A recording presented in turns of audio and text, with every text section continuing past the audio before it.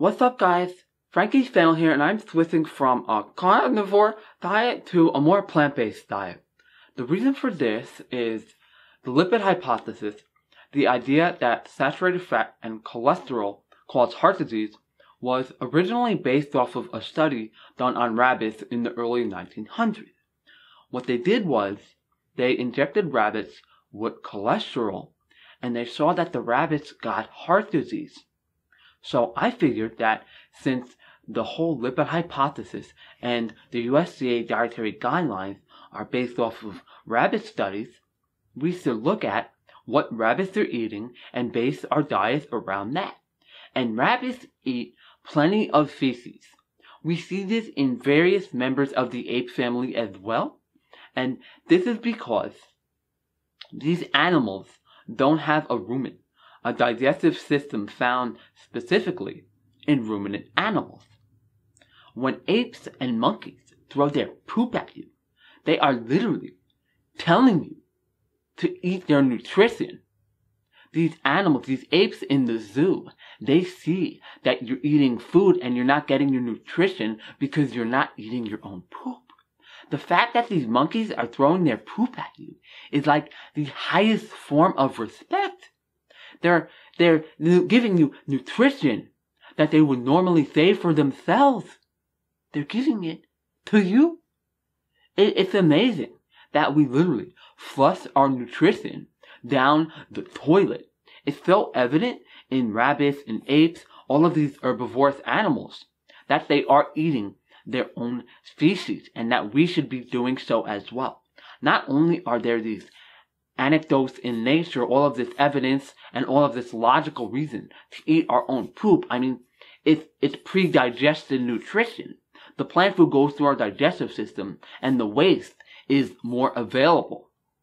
Here we have several studies. So the first study that we can look at is coprophagy in rabbits.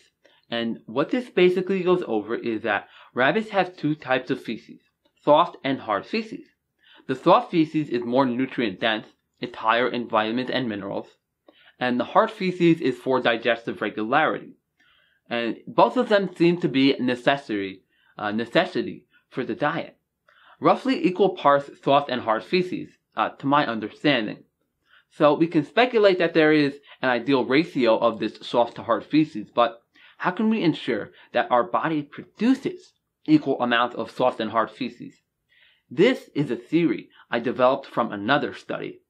Colonic formation of soft feces in rabbits, a role for endogenous prostaglandins. So this goes over how feces is produced in circadian rhythm, the sun's natural cycle.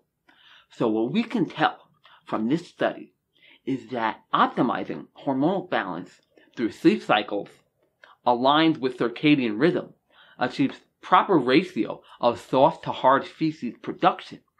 So guys, every element of your lifestyle is important here. If you're not eating well, if you're not sleeping properly, your hormones are going to be off. And you're not going to have adequate production of both soft and hard feces. The next study, Nutrition of the Domestic Rabbit, essentially goes over how unique rabbits' digestive systems are, in the sense that they are similar to humans, because they can't digest fiber. Their ability is very low, yet they still subsist on a vegan plant-based diet. It's very evident the way that these rabbits eat, they don't digest fiber. Therefore, we as humans who do not digest fiber, and we don't have the enzymes to break down cellulose, we should be consuming fecal matter. 100%. No questions asked. The final study, molecular analysis of the microbiome in hard feces from healthy rabbits, medicated with long-term oral meloxicam, which is an anti-inflammatory drug. But what this tells us is that despite reducing inflammation in the gut, their digestive systems were not altered if they were consuming feces. This illustrates the importance of the microbiome and how, if we have adequate feces ingestion, the inflammation will not be altered by outside factors in the diet, like antibiotics and drugs. This essentially means if you're following a plant-based diet, you're consuming your own feces, your inflammation is going to essentially be as low as possible. Now, I know a lot of people are averse to the smell, and yes, the smell is bad, but if you're following a proper plant-based diet, low in fats, high in whole foods, you will have pleasant, clean-smelling bowel movements, varying equally between hard and soft feces. So not only is it pleasant tasting with a nice texture, if you follow the diet properly, you don't have to worry about the smell either. I know a lot of you guys might be thinking, maybe I could put this into my steak in the morning, but we don't want to compromise the texture by blending this up. It may compromise its digestive benefits, and this is especially because rabbits don't consume water themselves. So you don't want to consume water with the feces. If we're replicating the rabbit's diet, we have to replicate all aspects of the rabbit's lifestyle. If we blend up the rabbit's feces with flaxseed and water and all of these things, we're compromising the natural life cycle that we are supposed to truly be following. As I said, guys, plenty of evidence in nature, scientific mechanisms, and logic oriented around these ideas. I'll put these studies down in the comments, and I'm sure there will be a lot of positive input from the current vegan community on these ideas. So, thank you guys so much for watching. If you guys like the video, please subscribe, hit the bell icon if you don't mind, and share the video if you want to. You don't have to.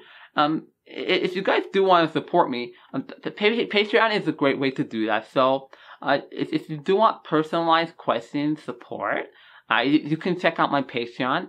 My Amazon shop has a bunch of kitchen equipment that you could possibly use to cut up the feces. I'm on Instagram, guys. I'm on Twitter. If you guys do want to reach out to me for one-on-one consultations in regards to incorporating feces into your diet and optimizing your overall health, you can send me an email, frankatufano@gmail.com, or reach out to me through the contact form on my website below, frank-tufano.com. You guys enjoy the rest of the weekend.